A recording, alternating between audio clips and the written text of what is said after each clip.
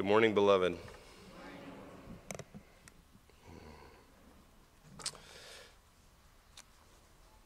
The baptism of Jesus has taken on a big new meaning for me as I've begun to discover more through Encounter Ministries, the classes that I'm taking.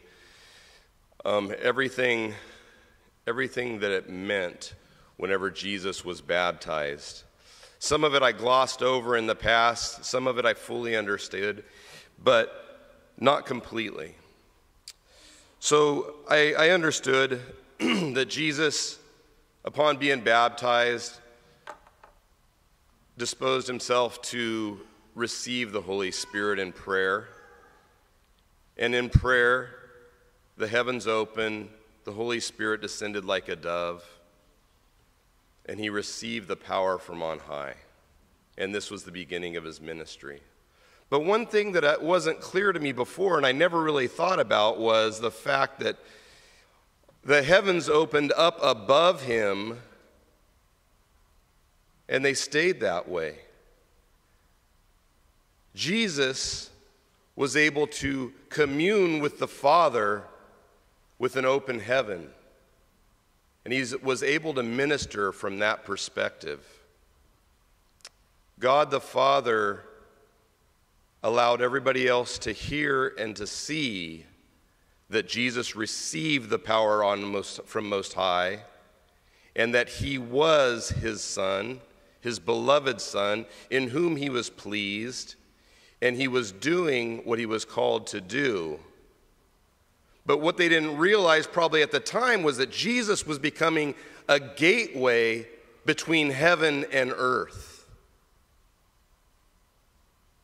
And why that's so important for me, why that matters so much for me, is because through my baptism, I have received that same gift.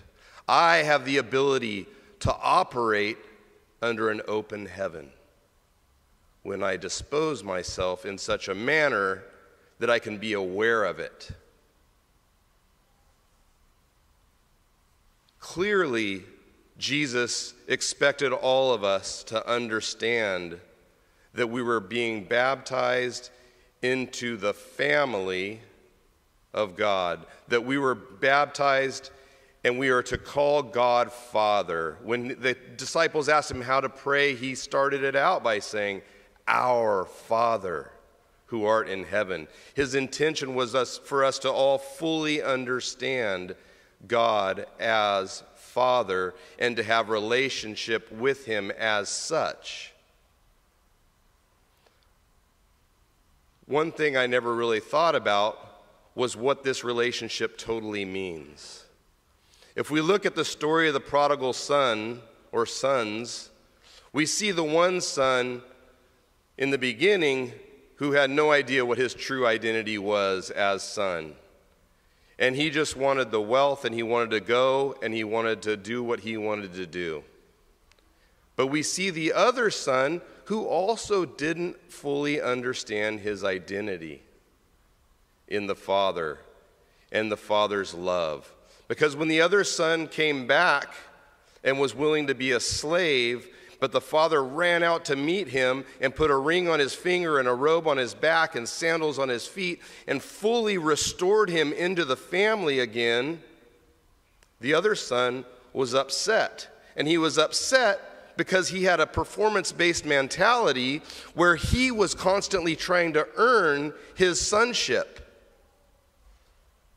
He was acting more like an orphan than he was a son. And when he stayed outside and refused to come into the party, the father went out to see him, to see what was wrong, why he couldn't restore him into the family, why he couldn't restore him into the party.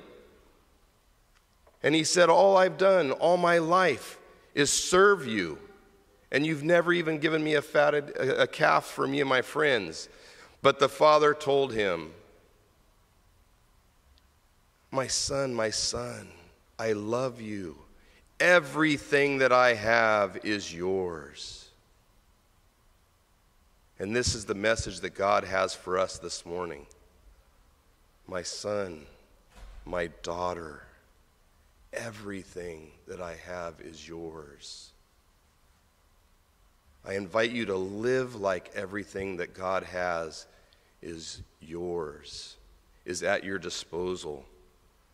To live under an open heaven, to see what it's like in heaven. Is there pain in heaven? No. Jesus came to bring heaven to earth, and he passed that on to us through the apostles, through his instructions, telling them, wait for the Holy Spirit, wait to be clothed from the power on Most High, and go and baptize and teach everything that I have taught you. This is our instructions. He taught them to do that with the power of the Holy Spirit, with the ability to commune with the Father, with everything at our disposal. Just this last week,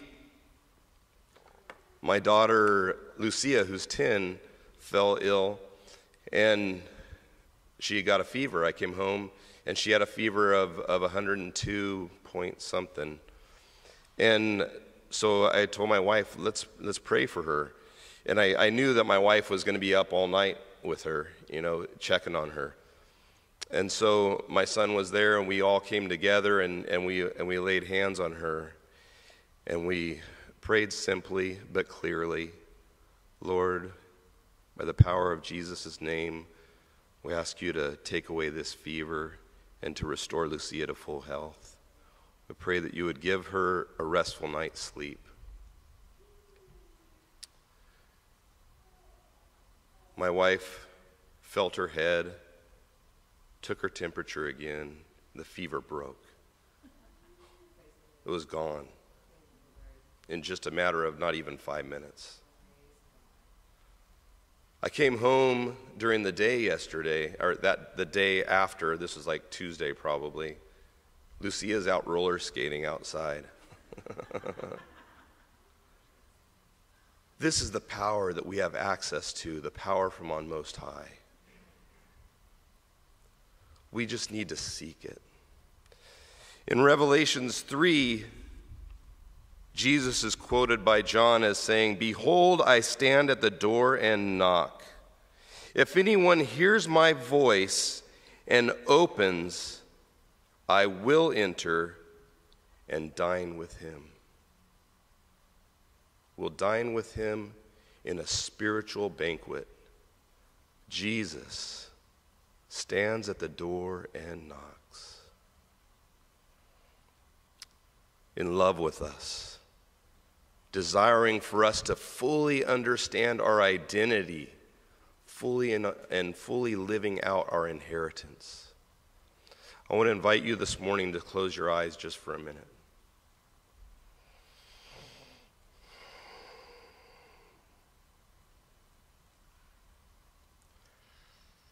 Jesus is standing at the door of your heart.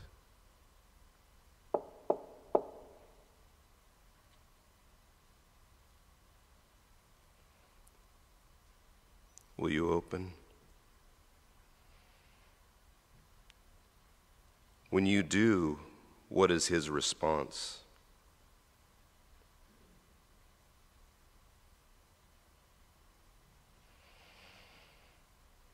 How does Jesus look at you?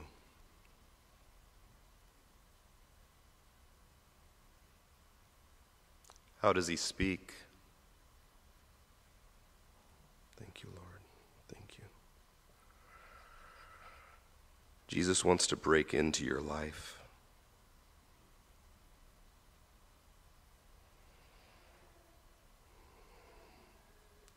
When Jesus breaks in, he wants to build you up,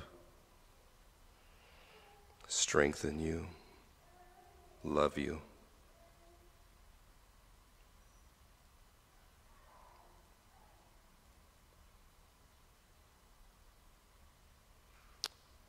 Ask with me, what do you think of me right now, Jesus?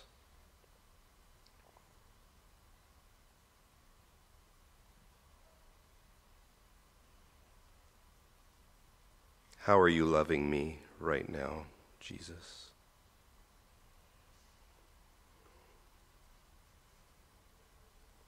Some of us get words. Some of us get images.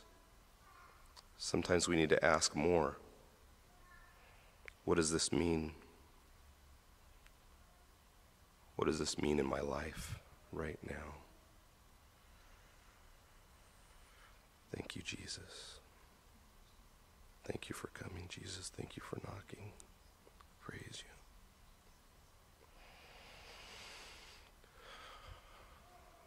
Heavenly Father, I just pray that you would help us all to not live in this performance mentality anymore, but to fully grasp what it means to be your son or your daughter, and to live under an open heaven with full access to you, your love, and your wisdom.